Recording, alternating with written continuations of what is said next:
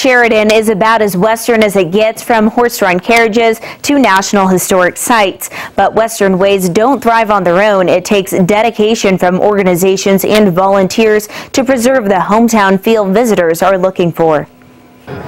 Well, it's definitely more of a small town kind of, I guess, cowboy feel. Recently, the town of Sheridan was named the #1 Western town in America by True West magazine.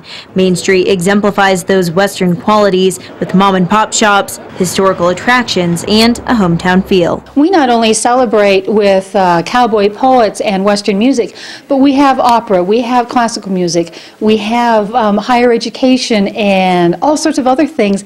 So we get the best of the old and the new here in a very much the way the Old West was. We're very proud of what our history is and what it offers people to see into the past, and yet Sheridan is progressive enough that we don't just focus on our past, we look to the future. Penny Becker is the Executive Director of Travel and Tourism in Sheridan. She says tourism has motivated organizations and volunteers to keep the town's Western spirit alive.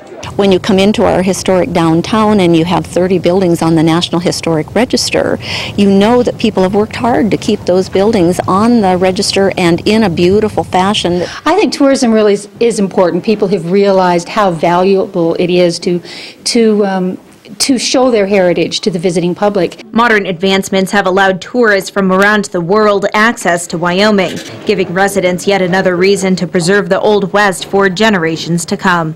I think that's pretty cool. I think it's something that should be retained over time because it's part of our history as a country.